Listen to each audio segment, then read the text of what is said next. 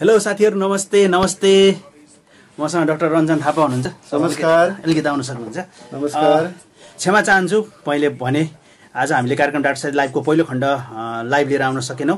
हाम्रो इन्टरनेटमा आएको खराबीले गर्दाखेरि ल्याउन सकेनौँ। भर्खरै हामीले त्यसलाई सुचारू गरेका छौँ। अब भने म मेन हाम्रो विशेष खण्ड भनेको चाहिँ हाम्रो इन्टरभ्यू खण्ड पनि हो। आज हामी मानसिक स्वास्थ्य विशेषमा कुरा गर्दैछौँ। आजदेखि मैले झन्डा पनि राखेको छु, हेर्नु होला, नेपालको झन्डा पनि राखेको छु। अब साथीहरूको लागि होइन, नेपालको झन्डा पनि राख्नु पऱ्यो नि। धेरै साथीहरू आउनुभएको छ। कृपया मैले साथीहरूलाई के अनुरोध गर्छु भने त कुन ठाउँबाट हुनुहुन्छ तपाईँले आफ्नो ठाउँ पनि लेखिदिनु हुन म अनुरोध गर्छु र तपाईँका कुनै समस्याहरू छन् भने त्यसलाई कमेन्टमा राखिदिन पनि म अनुरोध गर्छु। धेरै साथीहरू आइसक्नु भएको छ, भ्युअरहरू बढिरहनु भएको छ। कृपया लाइक र सेयर गर्न नबिर्सिदिनु होला। नेपालका विभिन्न ठाउँबाट, त्यसै गरी साउथ कोरियाबाट धेरै साथीहरू हुनुहुन्छ, कतारबाट हुनुहुन्छ, युएस, युके, अस्ट्रेलिया, जर्मनी, धेरै ठाउँहरूबाट साथीहरू हुनुहुन्छ। आज हामीसँग डाक्टर रञ्जन थापा हुनुहुन्छ। जस्तो डाक्टर थापा, अघि हामीले मानसिक स्वास्थ्य दिवस कहिले मनाइन्छ भनेर प्रश्न पनि राख्यौँ। अब हामी डिस्क्लोज पनि गर्छौँ। आन्सर त सही नै भन्नुभयो धेरैले, होइन? हजुर, अत्यन्त खुसी लाग्यो। सबै हामी 15 जना जति कलर आउनुभयो, सायद अरू पनि आउनुहुन्थ्यो होला, समय अभावले 15 जना लिन सक्यो। सबैजनाले कुनै हिचकिचाहट बिना सही आन्सर दिनुभयो। साह्रै खुसीको कुरा हो कि हामीले सोचेको भन्दा धेरै राम्रो आन्सर पायौँ हामीले। डाक्टर साहब, हामी यो लाउँ होला, हामी सिधै लाइभ पनि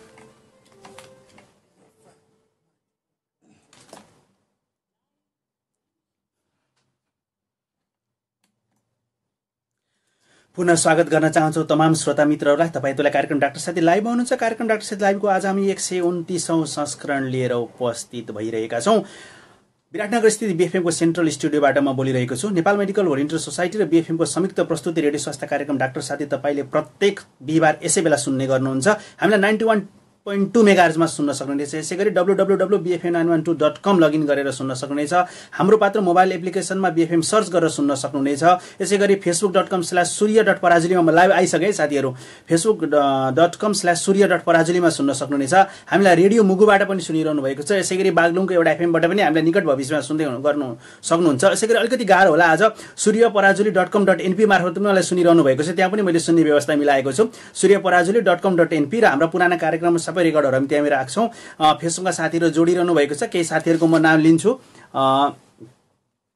चुडामणी नेपाल भन्दा अगाडि धेरै साथीहरू आउनु भएको छ। अमित कुमारजी आउनु भएको छ, विष्णु पराजुलीजी, अनिश यादवजी आउनु भएको छ, गणेश कुमार विष्टजी, अच्युत पराजुली, शुभेच्छा रेग्मी, चुडामणी नेपाल, किञ्चन लक्ष्मी उप्रेती, सनिसा के लेख्नुभयो, सनिका सिद्दकी, रमेश पोखरेल, विकास गुप्ता, प्रकाश बन्जाडे, अमित कुमार, उत्सना, मनोज तामाङ, गणेश कुमार विष्ट, पशुपति पराजुली, राम कोइराला सर पनि आउनु भएको छ। डाक्टर विवेक पनि जोडिनु भएको छ।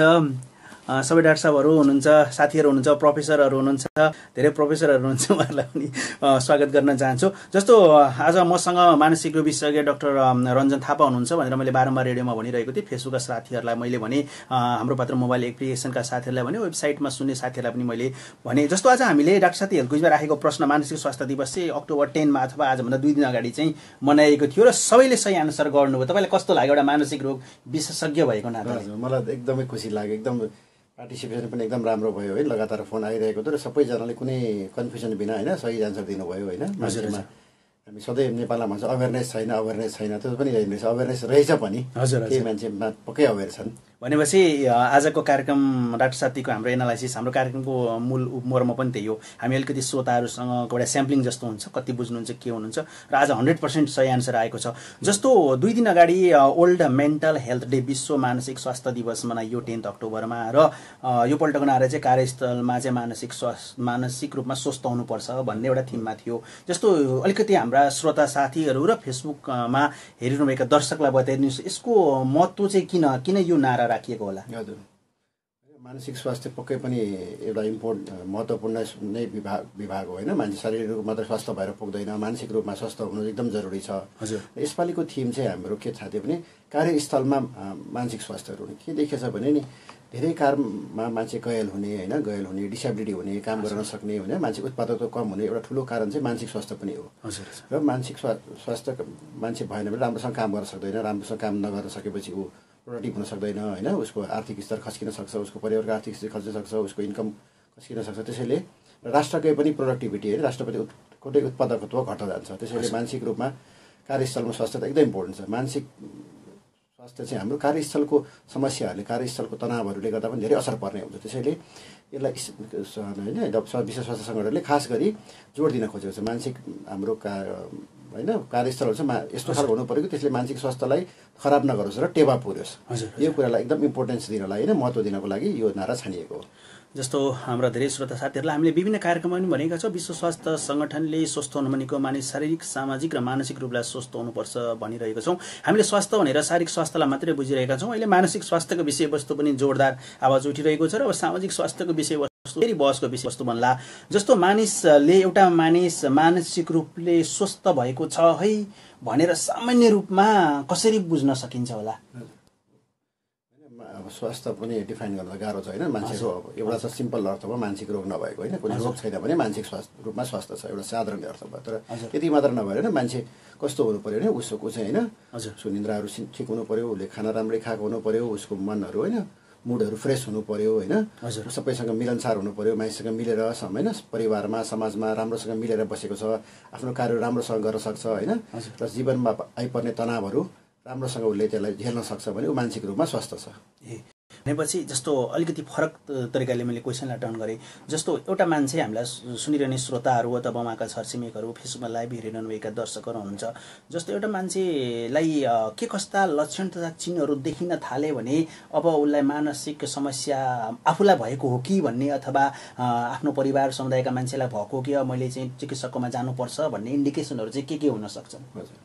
फरक हुन्छ। जस्तै म चाहिँ खास गरी होइन सबभन्दा कमन मानसिक रोगको बारेमा भन्न चाहन्छु। सबभन्दा कमन मानसिक रोग चाहिँ डिप्रेसन हो होइन।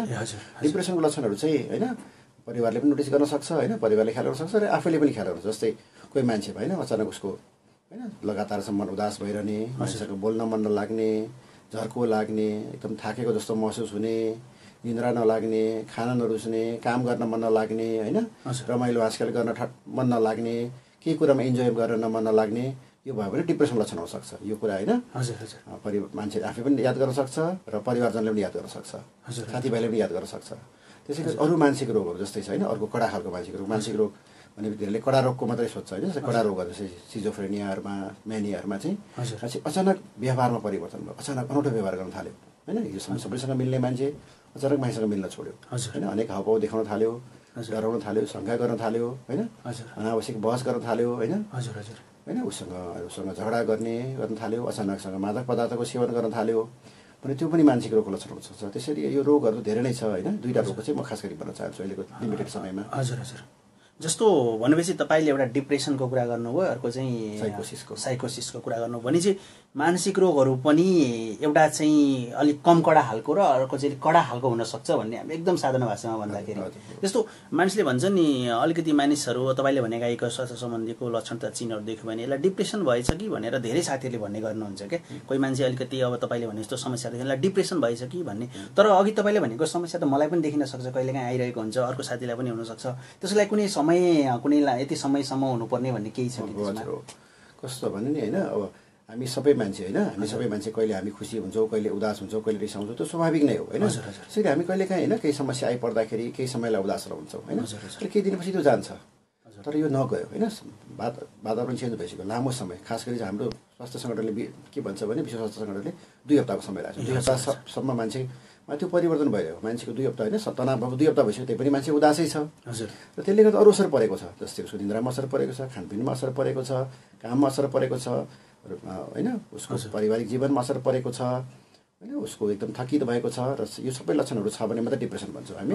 हामी लिटरेचरमा चाहिँ होइन कहिले कहिले हामी डिप्रेसन शब्दलाई एकदम हल्का रूपमा लिन्छौँ होइन। म आइसक्रिम खान नपाएर डिप्रेस भएको छु होइन, यो लिटरेचरमा चाहिँ डिप्रेसन नै भयो। तर होइन हामी चाहिँ स्वास्थ्यमा चाहिँ होइन मेन्टल हेल्थमा चाहिँ कुरा त्यसलाई डिप्रेसन भन्दा लगेपछि एउटा केही लक्षणहरू सर्टेन समयलाई होइन निश्चित समयलाई 2 हप्ताको समयलाई भएपछि र साथमा अरू समय भएपछि मात्रै त्यो रोगको लक्षण हो। त्यो चाहिँ नर्मल ह्युमन इमोसन होइन, मानसिक नर्मल हो होइन। कहिलेकाहीँ मान्छे उदास जो पनि भइहाल्छ होइन। हजुर भनेपछि हामी कहिलेकाहीँ साथीहरूले भन्नुहुन्छ नि यसो साथीहरूसँग हिँड्दाखेरि आज कस्तो यो डिप्रेस देखिन्छ भन्छ, अनि मान्छेले पनि म आज डिप्रेसनमा छु है साथीहरू अलिकति मलाई अलिक तनाव नदिनुहोस् भन्नुहुन्छ भने चाहिँ डिप्रेसन भन्ने शब्दलाई एउटा चाहिँ लिटरेचरमा चाहिँ अलिकति त्यसलाई जेनरलाइज जस्तो गरियो होइन। मान्छे जसलाई पनि डिप्रेसन भन्यो, तर एउटा मानसिक स्वास्थ्य विशेषज्ञको हिसाबले चाहिँ भन्नुपर्दा डिप्रेसन भनेको चाहिँ साधारण मान्छेले भन्यो भने अलिकति फरक हो, ड्युरेसन लामो पनि हुनुपर्छ। यसैले गर्दा कहिलेकाहीँ कन्फ्युजन पनि हुन्छ कि मान्छे रोग लाग्दा पनि भन्नुहुन्छ भने निकै दिनदेखि उदास भएर बसिरहेको हुन्छ 1-2 महिनादेखि तर पनि के सोचिरहेको हुन्छ भने यो त पहिला पनि जो पनि हुन्छ नि भनेर सोचिरहेको हुन्छ त्यसमा पनि कहिलेकाहीँ रङ पनि हुन्छ मान्छे होइन रोग लाग्दा पनि होइन नर्मल नै यो स्याडनेस होला नर्मल उदासी मात्रै होला साधारण उदासी मात्रै होला भने कहिलेकाहीँ मान्छे उपचार नगरिरहेको हुनसक्छ हजुर हजुर र कहिलेकाहीँ ओभर होइन ओभर पनि डायग्नोस भएको हुनसक्छ कहिलेकाहीँ त्यस्तो जस्तो अब हामीले तपाईले त धेरै बिरामीहरू धेरै सेवाग्राहीहरूको उपचार गरिरहनु भएको छ विराटनगरमालाई बेस बनाएर लामो समयदेखि मानसिक स्वास्थ्य सम्बन्धीको विषयमा भनौँ न चिकित्सकीय परामर्श र उपचार गरिरहँदाखेरि तपाईले काम गर्दाखेरि कस्ता बिरामीहरू चाहिँ बढी भेट्नु भएको छ निश्चय नै सूर्य डाक्टर साहब मैले काम गरेको मानसिक रोग विभागमा काम गरेको होइन सुरुमा एज अ मेडिकल अफिसरदेखि 2002 देखि सुरु गरेको होइन त्यसपछि म आफ्नो एमडी कम्प्लिट गरेर 2006 देखि विराटनगरमै कार्यरत छु भनेपछि 11 वर्ष पुरै भएछ होइन 11 वर्षदेखि यही क्षेत्रमा काम गर्दाखेरि धेरै खालको मानसिक रोगहरू देखेँ मैले होइन हामीले त्यही पनि सबभन्दा धेरै हेर्ने भनेको चाहिँ डिप्रेसन नै हो होइन 1 नम्बर रोग डिप्रेसन नै छ हजुर सबभन्दा होइन साइकियाट्रिस्टले हेर्ने होइन मानसिक मनोचिकित्सकले हेर्ने भने सबभन्दा धेरै डिप्रेसन त्यो बाहेकहरू एङ्जाइटी डिसअर्डर डर लाग्ने आत्तिने होइन हामी हरेक दिन आउँछ होइन कति मान्छेहरू गइरहेको हुन्छ होइन ढुढु गरेर डर लाग्यो मर्न आँट्यो भने इमर्जेन्सीमा पुग्छन् के पुग्छन् त 10 पल्ट इमर्जेन्सीमा पुगिसक्यो कहिले होइन डाक्टरले जान्छ इसिजी गर्छ के रोग छैन भन्छ होइन ऊ पनि बिरामी पनि रिसाउँछ डाक्टर पनि रिसाउँछ रोगै पत्ता लाग्दैन भन्छ डाक्टर पनि रिसाउँछ खालि यो के त्यतिकै आउँछ खै के भन्छ होइन डाक्टर पनि रिसाउँछ बिरामी रिसाउँछ अर्को एउटा एङ्जाइटी भयो होइन डिप्रेसन एङ्जाइटी त्यो बाहेक अरू बाइपोलर डिसअर्डर भन्छ त्यसमा चाहिँ अलिक पेसेन्टले होइन बढी बोल्ने यो छानरकसँग डाक्टर साहब यो त खै अस्तिसम्म के बोल्दैन थियो आजकल त बोलै गर्छ रोकिँदैन कोहीसँग पनि डराउँदैन सुत्दा पनि सुत्दैन नसुत्दै पनि सुत्दैन ठुलो कुरा गर्छ देश बनाउने के बनाउने होइन दुनियाँ जित्ने कुरा गर्छ होइन नचाहिने कुरा गर्छ केही खाँदैन थियो नचाहिने कुरा खान्छ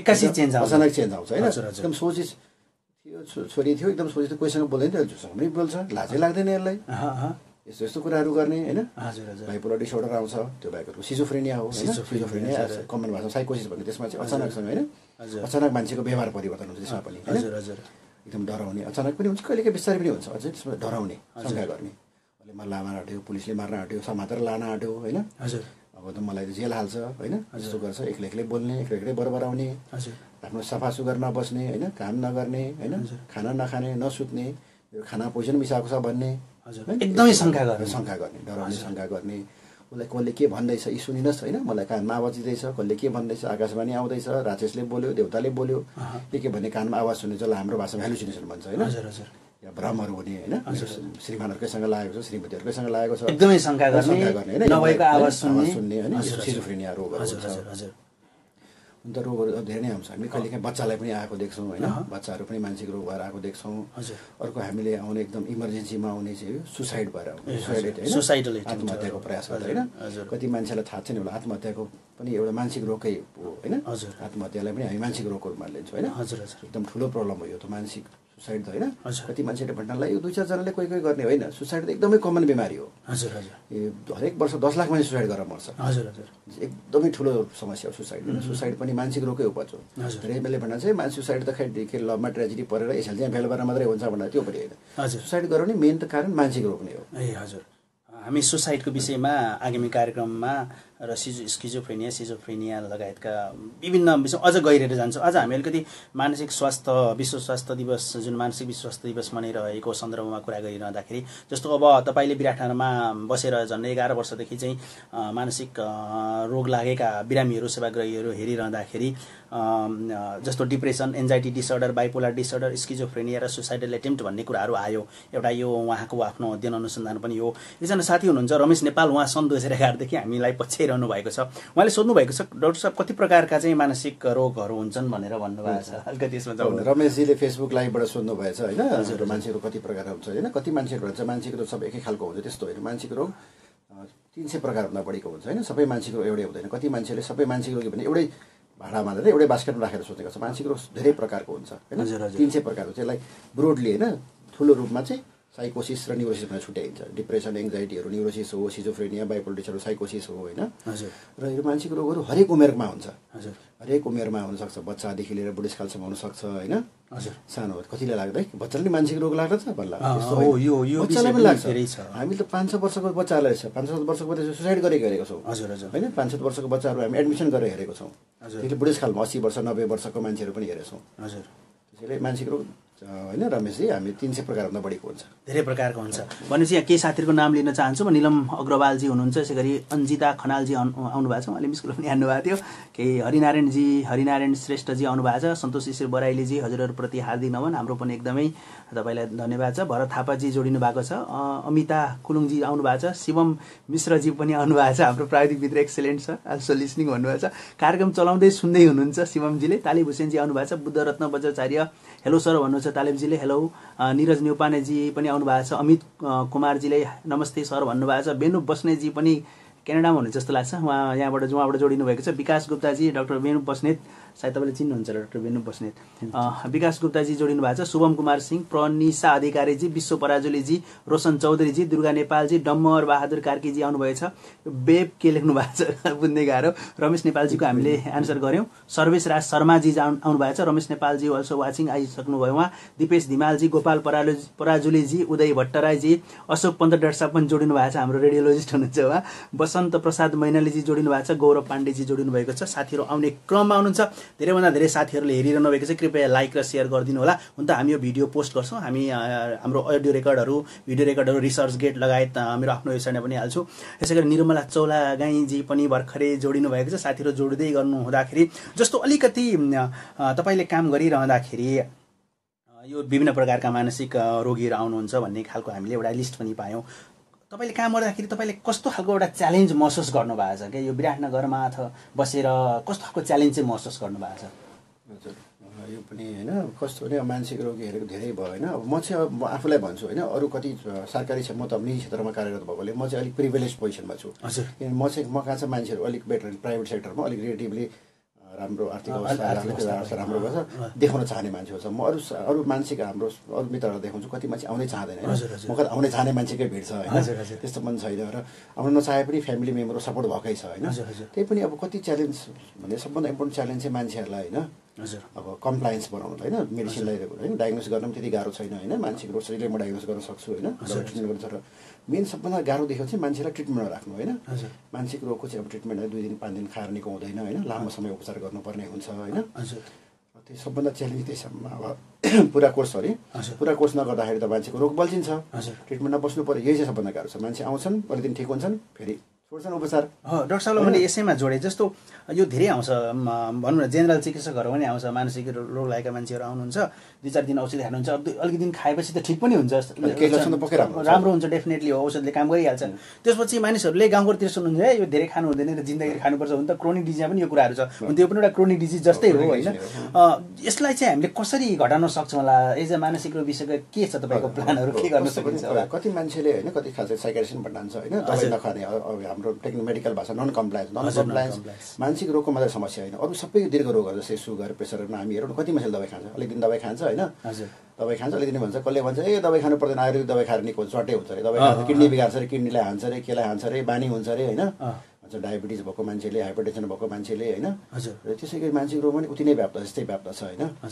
यसलाई चाहिँ गर्नलाई होइन, यसलाई मान्छेलाई कम्प्लायन्ट बनाउन भने म चाहिँ मेडिसिनमा उपचारमा राख्नलाई होइन हाम्रो एकदम ठुलो रोल छ, डाक्टरको रोल छ। कस्तो पनि के देखाएको छ भने हामीले जति हामीले कम्प्लेक्स मेड धेरै दियो, एउटा मान्छेलाई 5 वटा दबाई दियो, 7 वटा दबाई दियो, उसले दबाई खाने सम्भावना कम हुन्छ, उसलाई कमभन्दा कम दबाई दियो, एकदम दिनमा 4 पल्ट खाने होइन, 1 पल्ट 2 पल्ट खाने दबाई दियो, एकदम सिम्पल दबाई दियो, उसले राम्रो एक्सप्लेन गर्यो भने हामीले डाक्टर र पेसेन्टको सम्बन्ध राम्रो भयो।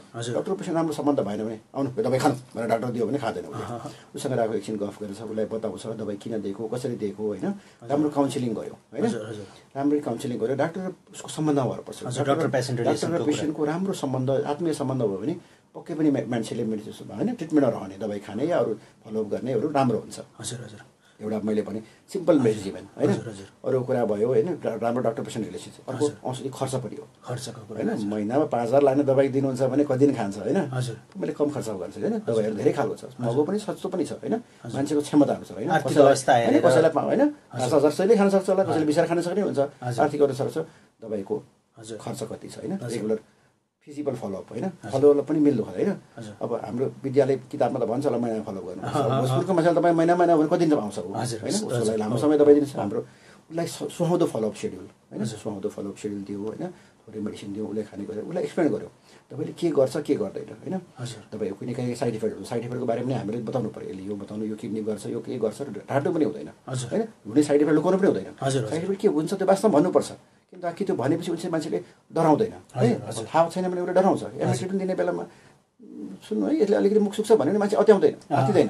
तर केही भनेको छैन, केही हुँदैन केही हुँदैन, मेरो दबाईले केही हुँदैन, ठुलो कुरा गरेँ डाक्टरले होइन भने बोली मुख सुक्ने पनि आत्तिन्छ है, डाक्टरले ढाँट्दो रहेछ होइन, नहुने कुरा नि भन्नु हुँदैन होइन। मान्छेलाई राम्रो एक्सप्लेन गर्नुपर्छ, दबाई खाएर जितिन्छ होइन। धेरै मान्छेले के भन्छ भने दबाई नखाएर जितिन्छ होइन, दबाई नखाँदै चाहिँ तपाईँलाई सस्तो पर्छ होइन। दबाई खाएन भने रोग बल्झिन्छ, तपाईँले धेरै दबाई खानुपर्छ होइन, त्यसैले दबाई रेगुलर खानुहोस्, तपाईँले कम दबाई खानुपर्छ। त्यही राम्रोसँग एक्सप्लेन गऱ्यो भने मान्छेको कम्प्लायन्स रेट बढाउन सकिन्छ। भनेपछि यहाँले भनिरहनु भएको छ कि मानसिक अस्वस्थता भएका व्यक्तिहरूले चिकित्सकको परामर्शमा औषधि सेवन गरिसकेपछि उहाँहरूको परामर्शभन्दा बाहेक औषधिक डोज घटाउने, बढाउने, छोड्ने गर्नु भएन। हजुर गर्नु भएन होइन, एकदमै राम्रो डाक्टरको सल्लाह अनुसार गर्नु पऱ्यो होइन। हजुर त्यो कम्प्लायन्सको हामी सधैँ हामीले होइन, हजुर कम्प्लायन्स दबाईसँग ट्रिटमेन्टमा बस्नेहरूलाई कम्प्लायन्स सधैँ चिकित्सकहरूले होइन बिरामीलाई दोष दिन्छ है। हाम्रो नेपालको मान्छे मूर्ख छन्, यो कुरा बुझ्दैनन्। हाम्रो जस्तो गरिब देशमा या अनपढ देशमा चिकित्सकको पनि उति नै रोल छ होइन। हामीमा पनि हेर्नुपर्छ, हामीले आफै फर्किहेर्नुपर्छ कि हाम्रो के रोल छ, हामीले के गरेका छौँ होइन। चिकित्सकको पनि होइन कस्तो चिकित्सकको क्वालिटी छ, कस्तो उसको छ, पेसेन्टसँग उसको ऱ्यापो कस्तो छ होइन। मलाई खै नेपालीमा भन्न आएन होइन होइन, उसले बिरामीसँग कनेक्ट हुने क्षमता होइन, उसँग आत्मीयता कसरी जोडिन्छ होइन, त्यसमा धेरै ठुलो रोल छ। हजुर डाक्टर साहबले एउटा कस्तो कुरा उठाउनु भयो होइन। अब अलिकति चिकित्सक भएको नाताले मलाई कुरा गर्न सजिलो पनि भयो। जस्तो हामीले पढ्ने पुस्तकहरू मेडिसिन एमबिबिएसमा एमडीमा पढ्ने पुस्तकहरू सबै अङ्ग्रेजी माध्यमका पुस्तकहरू हुन् र ती पुस्तकहरू विभिन्न अध्ययन अनुसन्धान गरेर यो वेस्टर्न सोसाइटी बेस्डमा लेखिएका पुस्तकहरू छन्। भनेपछि त्यहाँको जस्तो कल्चर, त्यहाँको जस्तो भनौँ न फ्यामिली स्ट्रक्चर त यहाँ हुँदैन। कस्तो राम्रो कुरा गर्नु, भोजपुरको मान्छेलाई एक महिनामा किताबमा लेखेको होला, साइकेट्रिक बुकमा लेखेको होला त्यो कुरा अथवा मेडिसिनको बुकमा लेखेको होला, त्यो कुरा हामी बोलाउन सकेन। भनेपछि एउटा राम्रो चिकित्सकले चाहिँ समय, परिस्थिति, भौगोलिक अवस्था, आर्थिक अवस्था सबै हेरेर गऱ्यो भने चाहिँ बिरामीको उपचार गर्न सकिन्छ। भनेपछि यहाँ औषधि मात्रै भन्दा पनि अरू पार्टको पनि धेरै नै देखियो नि होइन। एकदमै रोल छ होइन। औषधि मात्रै दिनु त एकदम सजिलो, औषधिमा दबाई दोकानले पनि दिन सक्छ होइन मान्छेले होइन। हजुर डाक्टरले त्योभन्दा बढी हुनुपर्छ होइन। हजुर दबाई दोकानको कुरा गर्नुभयो, जस्तो अहिले यो विभिन्न औषधिहरू एमिट्रिप्टाइलिन भयो, अब कोजिनहरू, विभिन्न खालको औषधिहरू चाहिँ फार्मेसीहरूमा मान्छेले सिधै किनेर खाने चलन देखिराखिएको छ होइन। यसलाई चाहिँ तपाईँ कसरी लिनुभएको छ? होइन सूर्यले कस्तो पनि राम्रो कुरा उठाउनु डाक्टर सूर्यले होइन। केही समय अगाडिसम्म यो थियो, दबाई भटेर दिन्थ्यो। अहिले केही समय राम्रो कुरा के भएको छ भने केही महिना यता 5-7 महिना यता चाहिँ सरकारले कडाइ गरेको छ होइन। दबाई दिँदैन, बरु बेच्दैन होइन, सानोतिनो दबाई बेच्दैन। अहिले चाहिँ त्यो समस्या छैन, अब जिरो चाहिँ छैन भन्दिनँ होइन। खासै निद्राको दबाईहरू मान्छेले मकै बुढी जस्तो खाइरहेको थियो होइन। छोरी सोरी यो त यति खान्थ्यो यति खाएको थियो होइन। अहिले चाहिँ बिना पूर्जा बिना गाह्रो छ होइन। मान्छेहरू कोही केही पेसेन्ट 10 वर्ष अगाडि देखाए त्यही पूर्जाको भरमा खाइरहेको थियो, फलमा आएको थिएन। अहिले चाहिँ आउनु थालेछन्, किन बिच दिँदैन। अहिले त्यो समस्या धेरै खेसाइर सरकारले एउटा राम्रो काम चाहिँ गरेछ होइन। कति गाली गर्नु सरकारले, राम्रो काम गरेर एप्रिसिएट गर्नु पर्यो नि। यो कुरा चाहिँ होइन कमसेकम म सबैतिर भन्न सक्दैन, पूर्वी नेपालमा होइन बिना पूर्जा दबाई बेच्नु चाहिँ धेरै गाह्रो छ, धेरै गाह्रो छ। भनेपछि जस्तो अब एउटा चिकित्सक भएको नाताले अझ साइकेट्रिस्टको रूपमा चाहिँ जस्तो अब काउन्सिलिङको एकदमै महत्त्वपूर्ण भूमिका रहेको छ। हुन त चिकित्सकीय सबै विधामा काउन्सिलको एकदमै महत्त्वपूर्ण भूमिका रहन्छ।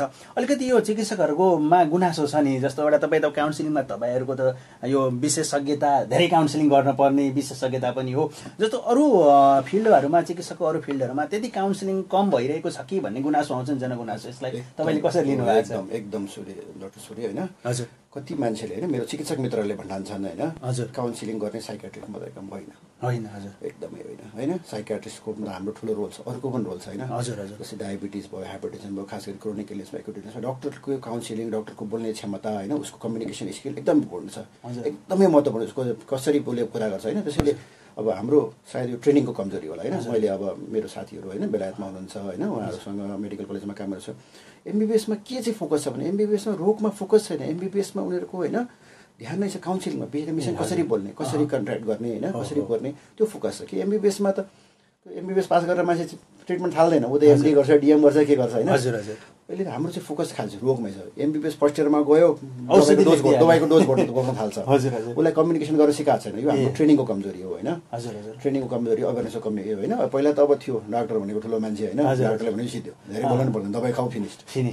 अहिले त्यो रोलमा आएर हुँदैन। अहिले बिरामीलाई चिन्यो होइन, तपाईँको होइन मानसिक रोगमा बा तपाईँलाई सुगर लागेको छ होइन राम्रोसँग कुरा हेर्नुहोस् सुगरले हुँदा तपाईँलाई घोचा छैन होला पोला छैन होला होइन किन दबाई खानुपर्छ राम्ररै बताउनु पऱ्यो होइन मान्छेले सोच्छ नि कि सुगर त लागेको हो तर घोचा छैन पोला चाहिँ किन खाने होइन उसले तपाईँले चिकित्साले बताए हेर्नु बा यो सुगर चाहिँ होइन किन उपचार गरेन यो सुगरको उपचार गरेन भने किडनीमा समस्या गर्छ यो गर्छ होइन पछि धेरै रोग लाग्छ अहिले यो धेरै रोग नलागोस् भन्नलाई यो दबाई तपाईँ खानुभयो भने तपाईँलाई राम्रो हुन्छ एकछिन 5 मिनट कुरा गर्यो यो दबाईले केही नराम्रो गर्दैन दबाई उपचार होइन उपचार नगर्दा चाहिँ किडनीमा असर गर्छ उपचारले दबाईले चाहिँ असर गर्दैन होइन त्यो अलिकति एक्सप्लेन गर्यो भने होइन कम्प्लायन्स रेट पक्कै बढ्छ एउटा कुरो म यसैमा थप्छु जस्तै मलाई थुप्रो मान्छे सोध्छ क्या डाक्टर साहब यो दबाईले त किडनी हान्छ अरे होइन होइन किडनीलाई बिगार गर्छ म त्यसै भन्छु होइन यसमा भर पर्छ दबाईले हो कति दबाईले किडनी बिगार्छ केमा भर पर्छ होइन जस्तै तपाईँले मोटरसाइकलमा उदाहरण दिन्छु मोटरसाइकल तपाईँले राम्रोसँग चलाउनु भयो भने मोटरसाइकल तपाईँले गन्तव्यमा पुर्याउँछ नजानिकन चलाउनु भयो दबाई चलाउनु भयो नसिकिकन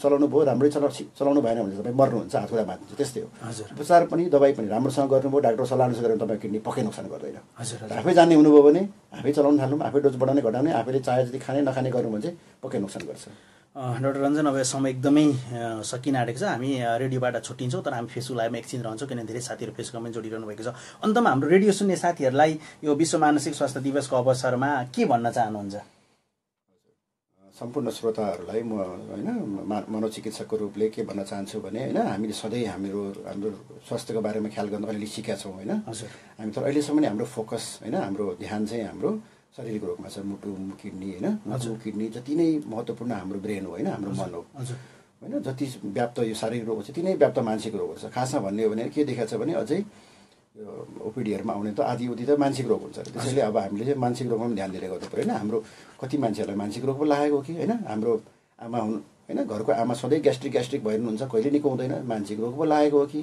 यो भएको हो कि हजुर त्यसैले हामीले मानसिक रोगमा ध्यान दिने बेला भयो होइन हाम्रो मानसिक रोग हामीले लागेको छ भने हामी लाज नमानिकन अप्ठ्यारो नमानिकन तुरन्त नजिकको मानसिक रोग स्वास्थ्य कर्मीकोमा जाउँ र उपचार गरौँ त्यसमा लाज नमानौँ आफू पनि अगाडि बढौँ परिवारलाई पनि हेल्प गरौँ धन्यवाद डाक्टर साहब हामी समय एकदमै सकिसकेको छ कार्यक्रम डाक्टर साथी लाइभमा आज हामीलाई धेरै साथीले फोन गर्नुभएको छ विजेताको रूपमा आज हामीले घोषणा गरेका छौँ प्रकाश मगर धनकुटा उहाँलाई हार्दिक धन्यवाद हामी सबै साथीहरूलाई फोन गर्छौँ विशेष कार्यक्रममा हामी विशेष प्राइजहरू दिन्छौँ भनेर हामीले भनिरहेका छौँ आज हामीलाई सहयोग पुर्याउनु हुने डाक्टर रञ्जन थापालाई हार्दिक धन्यवाद त्यसै गरी प्राविधिक मित्र शिवम र म डाक्टर सूर्य पराजुल एकसाथ भन्दैछौँ मस्त रहनुहोस् व्यस्त रहनुहोस् स्वस्थ रहनुहोस् तपाईँ हामी सबै मिली स्वस्थ नेपाल झिलिबिली म एकैछिन पछि यसमा रेडियोबाट अफ भए पनि फेसबुकमा भने अन भइरहेको छु त्यहाँ हामी कुरा गर्न सक्छौँ नमस्ते शुभ सन्ध्या मजा आयो तिमीसँग मलाई फर्स्ट टाइम मलाई एफएममा मजा आयो यहाँ एकचोटि हामी लिउँ न त्यसो दुर्गालाई एन्सर गर्नु है सुमी घिमिरेजी धेरै साथी रहनु भएको छ रियली इन्जोय गौरव पाण्डे निर्मला चौलागे दिदीले हेलो भाइ भन्नुहुन्छ नमस्ते दिदी मेरो दिदी हुनुहुन्छ निरज पौडेलजी मेडिकल डाक्टर भइसक्नुभयो उहाँ मोहन पौडेलजी राजेन्द्र कुमार पौडेलजी अब तिनैजना पौडेल आउनुभएको छ सुशीला रिजालजी पनि स्वास्थ्यमा धेरै अगाडि हुनुहुन्छ विकास चम्लागाईजी जोडिनु भएको छ सुमी घिमिरेजी पनि आउनु भएको छ सन्तोष के लेख्नु भएको यो थोप्रा यो थरै हो नयाँ लाग्यो मलाई सन्तोषजी आउनु भएको छ हामीले प्रोनाउन्स गर्न रङ गऱ्यो भने एकदम क्षमा चाहन्छौँ ज्योति अधिकारीजी आउनु भएको छ कविता अधिकारी म्याडम पनि आउनु भएको छ अजिता सिग्देलजी जोडिनु भएको छ पङ्कज झा धरानबाट जोडिनु भएको छ सुमन चौलागाईजी जोडिनु भएको छ दुर्गा नेपालजीले के भन्नुभएको छ औषधिले मात्र पनि हुन्न परामर्श पनि चाहिन्छ मानसिक समस्या हुनेलाई अरू रोगीलाई जस्तो औषधिले मात्र हुन रहेछ भन्ने त डाक्टर साहब हुनुहुन्छ ठ्याक्कै भन्नुभयो तर म यसमा के थप्छु भने हजुर अरू रोगमा पनि परामर्श चाहिन्छ मानसिकमा मात्रै होइन हजुर हजुर डायबिटिज हाइपरटेन्सन सबै रोगमा परामर्श चाहिन्छ परामर्श बिना उपचार हुँदैन मानसिक मात्र होइन शारीरिक रोगको पनि उपचार हुँदैन परामर्श एकदमै जरुरी छ भने परामर्श चाहिँ मानसिक रोगमा मात्र होइन अरू रोगमा पनि चाहिन्छ सधैँ गर्नुपर्छ त्यसमा हामी कमजोर हो त्यसमा हामी कमजोर छौँ यो हाम्रो मेडिकल एजुकेसनमा कमजोरी हो एउटा म चाहिँ एउटा मेडिकल फ्याकल्टी पनि भएको नाताले म भन्न चाहन्छु कि अलिकति हाम्रो मेडिकल एजुकेसनमा डेफिनेटली कमजोरी हामीले फिल गरेर त्यसलाई सुधार गर्दै लानुपर्छ रेशमलाल दवाडीजी आउनु भएको छ उहाँले एउटा प्रश्न पनि राख्नु भएको थियो हिजो म उहाँको आन्सर गर्छु उहाँ चाहिँ यति बेला अमेरिकन एम्बेसीमा हुनुहुन्छ रेशमलालजी सायद धेरै वर्ष अगाडि कुरा हुँदा अमेरिकन एम्बेसीमा काम गर्नुहुन्छ भावना दाहालजी आउनु भएको छ मनोज श्रेष्ठजी आउनु भएको छ भावना दाहालले नाइस टपिक छ आजको मानसिक रोग विशेष भन्नुभएको छ। धन्यवाद धन्यवाद। नवीन लामिछानेजी पनि जोडिनु भएको छ। उहाँ पनि हाम्रो पूर्वाञ्चल युनिभर्सिटीको मास्टर इन पब्लिक हेल्थको चाहिँ वरिष्ठ फ्याकल्टी हुनुहुन्छ। एसिस्टेन्ट प्रोफेसर डाक्टर नवीन लामिछाने, सल्युट। सबै साथीहरूलाई धन्यवाद दिन चाहन्छु। अन्तमा हाम्रो फेसबुक लाइभमा आउने साथीहरूलाई डाक्टर साहब जस्तो अब हामीले यो विराटनगर अब यो स्वास्थ्य अलिकति थोरै हामी पब्लिक हेल्थमा पनि छौँ। जस्तो अहिले चाहिँ अब जनस्वास्थ्यको जुन अधिकारहरू चाहिँ सबै गाउँ गाउँमा आइसक्यो होइन, स्वास्थ्यमा पनि। जस्तो अब विराटनगर महानगरपालिकाको एउटा ब्रान्चले चाहिँ स्वास्थ्यलाई हेर्ने भनिरहेको छ होइन, यो आइरहेछ, गाउँपालिकाले नै हेर्ने भनिरहेछ। भनेपछि एउटा विशेषज्ञको नाताले सुझाव परामर्श दिनुपर्दा हामी विराटनगर महानगरपालिकालाई दिउँ, हामी यहीँ बस्छौँ होइन। मानसिक रोगमा चाहिँ तपाईँको के कस्तो एउटा विज्ञको हिसाबले यदि सुझाव दिनु पर्यो भने विराटनगर महानगरपालिकालाई अब संयन्त्र बन्दैछ, के गर्न सकिन्छ होला विराटनगरभित्र? डेफिनेटली होइन, अब होइन सबै सिंहदरबार होइन आइसक्यो गाउँ गाउँमा सिंहदरबार चाहिँ हाम्रो अब हाम्रो त गाउँ होइन सहरै भयो होइन। सहरमा हाम्रो सहरमा पनि अब सिंहदरबार आएछ होइन। हाम्रो नयाँ मेयर हुनुहुन्छ, उहाँ साह्रै अब यङ इनर्जेटिक हुनुहुन्छ, उहाँले स्वास्थ्यमा पनि पक्कै केही गर्नुहुन्छ होला होइन। त्यसैमा भन्न सक्छु होइन, स्वास्थ्यमा अब झाडा पखाला टिबी होइन मात्रैमा गरेर पुग्दैन होइन। अब होइन यो 21औं शताब्दीमा आएर मानसिक रोग एकदम इम्पोर्टेन्ट छ होइन। मानसिक रोगमा गर्न धेरै गाह्रो पनि छैन होइन। म के भन्न चाहन्छु भने सबै चिज गर्न खोजे पनि केही पनि हुँदैन होइन। मानसिक रोगमा यो पनि गर्ने, डिमेन्सियाको पनि गर्ने, सबै गर्न खोजे केही पनि हुँदैन। एउटा रोग पक्राउँ होइन, खास गरी हामी पक्राउँ डिप्रेसन। डिप्रेसनलाई पक्राउँ, डिप्रेसन अवेरनेस पढाउँ। कुनै धेरै गाह्रो काम छैन, यो गर्न लाखौँ करोड लाग्दैन, केही गर्न इक्विपमेन्ट चाहिँदैन होइन। सिम्पल मिडिया क्याम्पेन होइन, जुन अब कुनै यसलाई होइन नयाँ केही पत्ता लगाउनु पनि छैन। यो धेरै देशमा गरिसकेको छ, युकेमा डिप्रेसन भनेर गऱ्यो, त्यही मोडलमा हामी गएर होइन मिडिया क्याम्पेन गर्न सक्छौँ होइन। डिप्रेसनको बारे अवेरनेस बढाउने हामी यस्तै एफएम, टिभी, पत्र पत्रिका होइन, यो इन्टरेक्सन वर्कसप गरेर होइन मिडिया क्याम्पेन बढायो भने मान्छे डिप्रेसनको बारेमा अवेर हुन्छ र उनीहरूले आफू हेल्थ सिक गर्छ होइन। र मान्छे डिप्रेसनको इलाजको लाखौँ करोड पर्दैन होइन। मान्छे गएर होइन सरकारी अस्पतालमा निजी अस्पतालमै कहीँ पनि गएर मान्छे उपचार गर्न सक्छ एउटा डिप्रेसनको बारेमा। अर्को र सुसाइड, डिप्रेसन सँगसँगै आउने भएकोले, डिप्रेसन र सुसाइड सँगसँगै एउटै सासमा गर्न सकिने भएकोले दुईटाको बारेमा अवेरनेस प्रोग्राम गऱ्यो भने होइन, यहाँ हाम्रो सहरको स्वास्थ्य अवस्थामा होइन प्रोडक्टिभिटीमा होइन डिप्रेसन कम भयो भने मान्छे प्रोडक्टिभ हुन्छ होइन, सुसाइड रेट घट्छ, सबै कुरामा पक्कै यो सहरलाई पक्कै फाइदा हुन्छ। जस्तो हामीसँग डाक्टर कैलाश श्रेष्ठ पनि जोडिनुहुन्थ्यो आज, कदाइको डाक्टर कैलाश हुनुहुन्न, उहाँलाई हामी हार्दिक बधाई दिन पनि चाहन्छौँ। उहाँ विराटनगर महानगरपालिकाको स्वास्थ्य विज्ञको रूपमा भर्खरै नियुक्त हुनुभएको छ, अन्त जानकारी गराउनु भएको थियो। उहाँको कार्यकाल सफल रहोस्। हामीलाई आवश्यक ठान्नुभयो भने हामी सहयोग र सहकार्य अवश्य गर्छौँ। डाक्टर रञ्जनले पनि त्यो कुरा अघि गरिसक्नु भएको छ। हामी अवश्य डाक्टर कैलाश लगायत विराटनगर महानगरपालिकाको स्वास्थ्य टिमलाई हामी अवश्य सहयोग गर्छौँ। डाक्टर हाम्रो भानु सर हुनुहुन्छ, त्यसै गरी लजिताजी हुनुहुन्छ, धेरै साथीहरूलाई त म चिन्छु, दसीजीहरू हुनुहुन्छ। हामीले एउटा राम्रो विराटनगर, स्वस्थ विराटनगर, मानसिक रूपमा, शारीरिक रूपमा र सामाजिक रूपमा स्वस्थ भएको विराटनगर बनाउन सक्छौँ। र हामीले अबका केही वर्षहरू अथवा अझै केही दशकपछि मात्रै हामी सामाजिक स्वास्थ्यको विषयतिर जान्छौँ होला। भर्खर हामी शारीरिक स्वास्थ्य र मानसिक स्वास्थ्यको विषयवस्तुमा उठान गरिरहेका छौँ। अहिले पनि नेपाल सरकारको तपाईँको हेर्नुहुन्छ भने प्राथमिक स्वास्थ्य केन्द्रमा मानसिक रोगको उपचारै हुँदैन होइन, उपचारै हुँदैन। त्यहाँनिर भर्खर मानसिक स्वास्थ्य सम्बन्धीको ट्रेनिङहरू दिनुपर्छ भन्ने कुराहरू आइरहेको छ। भने मानसिक स्वास्थ्य चाहिँ एउटा विश्वको भएको नाताले तपाईँले भन्नुपर्दा पनि अलिकति त्यति ध्यान नदिएको विषयवस्तु नै हो, एकदम नेग्लेक्ट सबै होइन। अब हेल्थ बजेटको 1% पनि मानसिक स्वास्थ्यमा छैन अरे होइन। अब होइन त्यसैले यसको लागि होइन गर्न सकिन्छ होइन। अब प्रायोरिटीमा पार्नु पऱ्यो। अब सधैँ झाडा पखालाको हात धुनेमा पर्दा मात्रै हो, त्यो अगाडि बढ्नै बेला भएको छ होइन।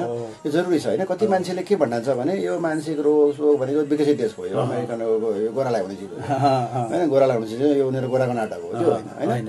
हाम्रोमा उति नै कम भन्छ होइन। सुसाइड रेट त दुनियाँको हाई मध्येमै पर्छ नेपालमा रेट छ होइन। मान्छे नेग्लेक्ट भएको यहाँ नचिनेको होइन। मान्छे डिप्रेसन भइरहेछ, मान्छे कहाँ फिजिसियनको धाइरहेछ, यता धाइरहेछ उता धाइरहेछ, एन्टिकोमा फिजिसियनकोमा मुटु रोग डक्टरमा गइरहेछ, उपचार भइरहेको छैन, दुःख पाइरहेछ, बिचरा लाखौँ करोड खर्च गरिसक्यो, निको भएको छैन। किनभने सही ठाउँमा पुगेको छैन, सही ठाउँमा नपुगेर इलाज हुँदैन होइन। र अब कुरा तपाईँले भन्नुभयो यो प्राथमिक स्वास्थ्य केन्द्रमा, अब प्राथमिक स्वास्थ्य केन्द्रमा सायद अहिलेको अवस्था सम्भव छैन होला होइन। प्राथमिक स्वास्थ्य केन्द्र अहेबको भरमा हुन्छ होइन। अहेबको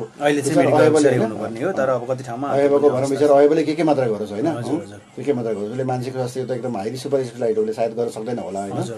त्यसले पिएचसीमा ल्याउनु पनि जरुरी छैन होइन।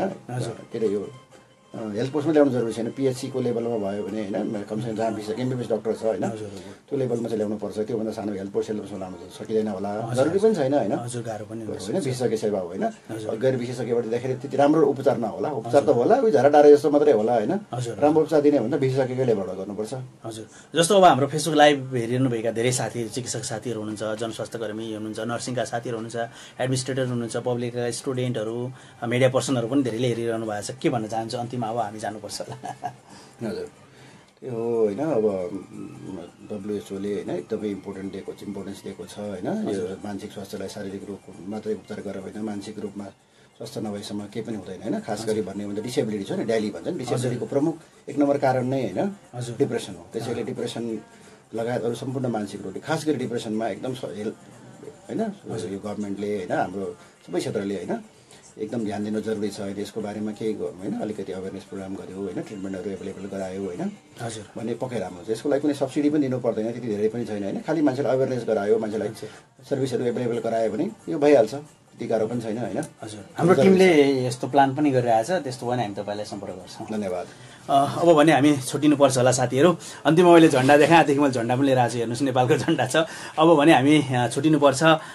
कार्यक्रम डाक्टर साथी लाइभको 129औं संस्करण अहिले लाइभ भइरहेको छु। अब हाम्रो कार्यक्रम सकिसकेको छ। म हाम्रो फेसबुक लाइभ हेर्ने साथीहरूलाई अनुरोध गर्न चाहन्छु, चिकित्सक मित्रहरूलाई अनुरोध गर्न चाहन्छु, जनस्वास्थ्य कर्मी, सामाजिक अभियन्ताहरूलाई अनुरोध गर्न चाहन्छु, तपाईँको स्वास्थ्य, हामी स्वास्थ्य भनेको एउटा चिकित्सकको क्लिनिक भन्दा पनि बाहिरको कुरा पनि हेर्छौँ, बियोन्ड द हेल्थको कन्सेप्ट हामी गइरहेका छौँ। त्यसैले तपाईँका कुनै एकदम फरक सोचहरू छन्, स्वास्थ्यलाई परिवर्तन गर्न सक्ने सोचहरू छन्, अथवा आफ्ना स्वास्थ्य सम्बन्धीका विषयवस्तु राख्न चाहनुहुन्छ भने तपाईँ स्टुडियोमा सिधै आउन पनि सक्नुहुन्छ, अथवा हामी टेलिफोन मार्फत तपाईँको इन्टरभ्यू पनि लिन्छौँ। त्यसको लागि चाहिँ तपाईँलाई म अनुरोध गर्छु www.surya-parajuli.com.np मेरो आफ्नो वेबसाइट रहेको छ, त्यहाँ कन्ट्याक्ट फर्ममा गएर चाहिँ तपाईँले त्यहाँनिर भरिदिनु भने सिधै म त्यो इमेल प्राप्त गर्छु र त्यसपछि हामी सम्पर्क गर्न सक्छौँ। अर्को माध्यम भनेको चाहिँ 98 13 30 78 90मा SMS गर्न सक्नुहुन्छ, म कल गर्छु, होइन भने यहाँ कमेन्ट पनि गर्न सक्नुहुन्छ। फेसबुक सबैको सहज छ। यति भन्दै कार्यक्रम डाक्टर साथी लाइभबाट आज म कार्यक्रममा आउनुभएका मानसिक रोग विशेषज्ञ डाक्टर रञ्जन थापालाई हार्दिक धन्यवाद दिँदै म डाक्टर सूर्य पराजुली र प्राविधिक मित्र शिवम एकसाथ भन्दैछु, मस्त रहनुहोस्, व्यस्त रहनुहोस्, स्वस्थ रहनुहोस्। तपाईँ हामी सबै मिली स्वस्थ नेपाल झिलिमिली। Thank you, keep us watching. Thank you, नमस्ते।